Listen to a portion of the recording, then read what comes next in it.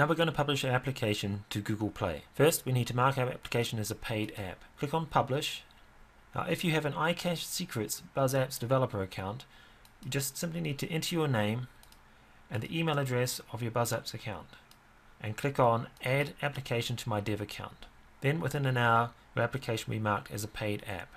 So an hour later, when you return to the dashboard and refresh the page, it should look like this, ready to publish. So now click on Ready to Publish and then click on Start Submission Process. We're going to do an instant build and publish that to Google Play. It says in under 1 hour. In actual fact, it only takes a few minutes. Click Next. And now we're going to upload the icons we created in part 1. So 36 by 36, open. We've already got the 48 by 48, the 72 by 72, and a 96 by 96. And click on Upload. Now we just need to update the splash screen. For that, I've quickly prepared an image which is 320 pixels wide by 480 pixels high. And I called it Tin Pan Alley Splash. Upload that. And now we can move on to the next step. We'll add push notifications in the next video. So for now, we'll leave this as disabled. Click on Next. We can leave most of these permissions as they are. Full internet access, we'll be using the internet. Approximate network location, yes, that's useful for the maps. Precise GPS location, that's needed for the GPS coupon. Modify and delete contents on USB storage, yes, I believe that's needed for the RSS feeds. View network connections, yes, is needed for meaningful error messages. Read phone status and identity. For click to call, that is necessary. Record audio. We're not recording any audio, we can take that out. Take pictures and video. The QR coupon scanner needs to be able to take pictures. So we'll leave that checked and scroll down here. The rest of these refer to PhoneGap, and we're not using PhoneGap at this time, so leave these all unchecked. Click on Next.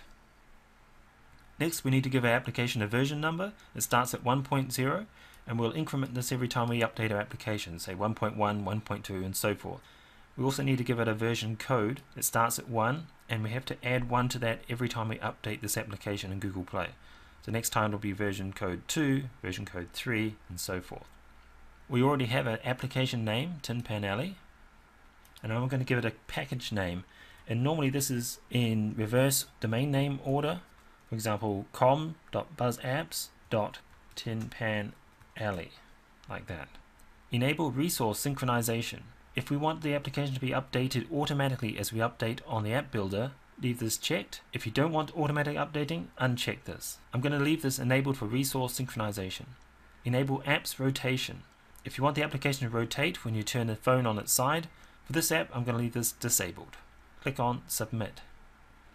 Request process complete. You have successfully requested a build of your app, and in a few minutes we'll receive an email with a link to our app to download it. Click on Done. If you haven't already done so, you need to register for a publisher account with Google Play. Step 1. Visit the Google Play Developer Console at play.google.com/apps/publish. Step 2.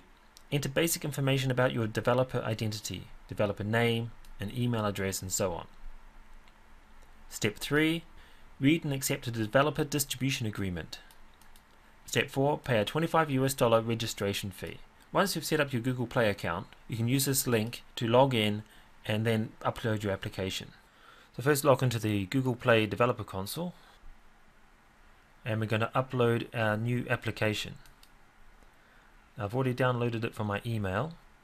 I'm going to give it a title, and it's called Tin Pan Alley, and we're going to upload our APK file. Okay, so click on Upload your first APK. Now we're going to browse for the file. The download will come as a zip file. In this case it's called tinpanalley.zip. I've unzipped that, and inside there is app-release.apk. This is the application file we're going to upload to Google Play. Click Open, and now it's uploading to Google Play. Okay, now the application's been uploaded. It's listed here, com.buzzapps.tinpanalley. Next we update the listing. I'm actually going to add another word to this. Tin Pan Alley, Tainan. Just adding that extra keyword for people in Tainan who may be looking for a bar or restaurant in Tainan. Okay, I'm just going to copy across my description, paste it in there. We'll leave the promo text. We've got no changes to make yet. Okay, add screenshot, drop image here. On newer Android phones, to take a screenshot, you just have to hold the volume down and the power button at the same time. If you've got an older Android device, say pre-Android 4.0, you might find that holding the home key and the power button at the same time will give you a screenshot. First press the home button, then momentarily press the power button. So I've just quickly taken some screenshots using the app previewer, and I'll just drag them in here. The first one's the home, and I thought I'd also take the GPS coupon and a picture of the map and maybe the Facebook page. And what about the menu and the game and the QR code scanner and the More tab? Why not? Now we just need our high resolution icon, which is the 512 by 512 pixel image that we prepared in part 1. Okay, and this is also a PNG file. Now we just need to choose our application type. It's an application, it's not a game, although it has a game in it. Category. I'm going to put this under business. Content rating, everyone. For website and email address, it says please provide either a website or an email address. I'm not going to put an email address in there because it'll be spammed, so we're just going to have the website address, and in this case I'll just leave it as buzzapps.com, but you might want to put it as a business website. Privacy policy. No, we're not submitting a privacy policy at this time. Okay, so scroll back up to the top and click on Save. Now we go to Pricing and Distribution. This app is free. I'm going to select all countries. Marketing opt-out, I'm going to leave that unchecked. Content guidelines, yes, this meets Android content guidelines. US export laws, check that if you believe it complies with the United States export laws. Okay, so now we're done with that, and we can click on Save. And now this button shows Ready to Publish. So let's click that. Publish this app. Okay, and now we're published. The application has been published. It may take several hours for it to become available through Google Play. Okay, we're done. In an hour or so, I'll download it to my phone. So here's our app in the App Store, Tin Pan Alley Tainan. Here are the screenshots we took.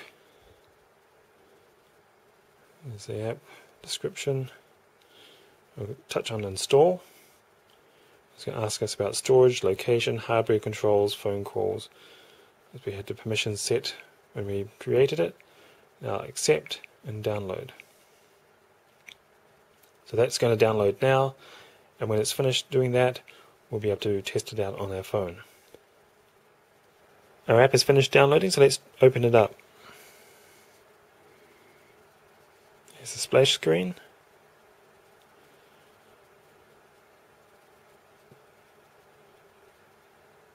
This is the first time it's loading, so it's configuring itself.